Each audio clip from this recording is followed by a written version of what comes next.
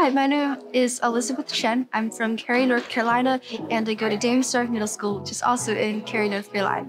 Currently, the environment receives 50 million tons of electronic waste that's generated, as well as data centers lose billions of dollars each year. And this is because of memory failure. My project centers around lengthening the lifespan, or how long computer memory lasts.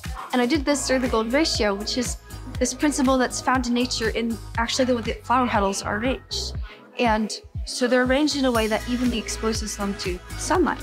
I thought, well, why couldn't I take golden ratio and apply it to computer memory?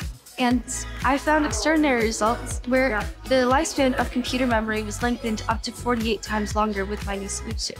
Once it's implemented, it'll reduce the amount of electronic waste that goes out into the environment, essentially to make the environment healthier and more inhabitable for humans. This year's Marconi Samueli Award for Innovation is presented to, from Cary, North Carolina, Elizabeth Shen. It was an out-of-body experience. I went up onto the stage and I didn't really process anything until I was, doing the group photo, and I had this moment where I was like, oh my gosh, I just won this.